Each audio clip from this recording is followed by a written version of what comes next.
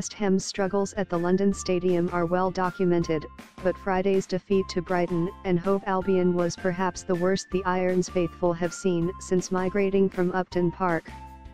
2 goals from Glenn Murray and a long-range strike from Jose Izquierdo condemned Slaven Bliic's side to a 3-0 defeat, a result that sees them slip to 17th in the Premier League table.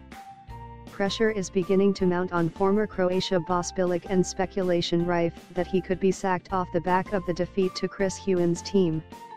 Perhaps the statistic that most damns Bilic is that not since 1931 have West Ham been beaten so heavily at home by a newly promoted side. Back then they suffered a 5-1 loss at the hands of West Brom as they went on to finish bottom of the First Division. Murray, meanwhile, continued his excellent record against the Hammers, having previously netted a double against them when playing for Crystal Palace in 2015.